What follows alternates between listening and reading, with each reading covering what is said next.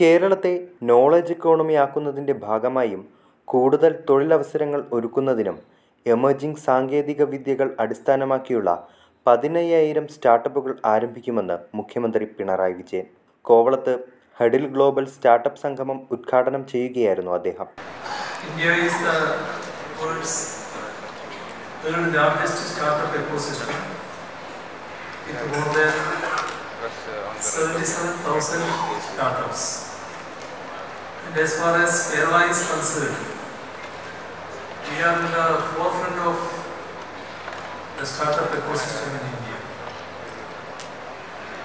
For 3 consecutive years, the Startup India ranking has placed Kerala as one of the top Indian states which has built a robust startup environment. ഇതിലൂടെ കേരളം രാജ്യത്തെ ഏറ്റവും മികച്ച startup technology സംസ്ഥാനമായി മാറുമെന്നും അദ്ദേഹം കൂട്ടിച്ചേർത്തു.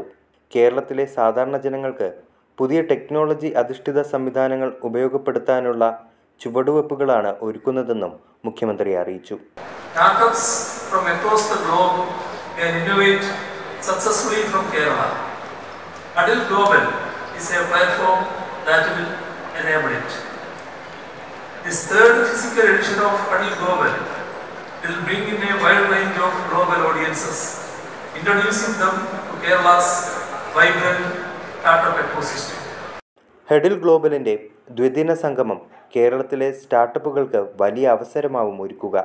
ആഗോളതലത്തിലെ 100-ലധികം നിക്ഷേപകർ സംഗമത്തിൽ പങ്കെടുക്കുന്നുണ്ട്.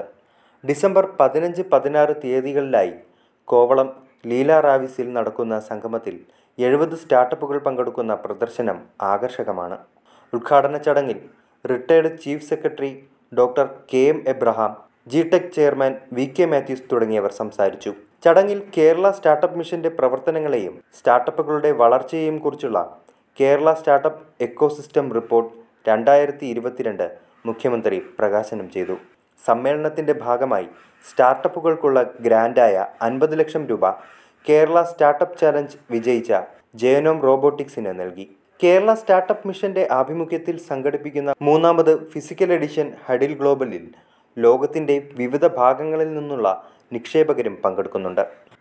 ഹഡിൽ ഗ്ലോബലിൻ്റെ ഭാഗമായി സാമൂഹിക പ്രസക്തിയുള്ള കൂടുതൽ സ്റ്റാർട്ടപ്പുകൾ കേരളത്തിൽ വളർത്തിക്കൊണ്ടുവരുന്നതിനും അതിനനുകൂലമായ സാഹചര്യം സൃഷ്ടിക്കുന്നതിനുമായുള്ള നയരൂപീകരണത്തിനായി Kerala startup mission round table ചർച്ച സംഘടിപ്പിക്കും. Kerala startup mission CEO Anoop Ambika ചടങ്ങിൽ സ്വാഗതം പറഞ്ഞു. With the permission of the Honorable Chief Minister, I would like to slightly change the welcome speech template. I would like to welcome all the 800 startups that has registered for Huddle today. Let me also take this opportunity to convey my best wishes to the startups and gratitude to all the participants gathered here.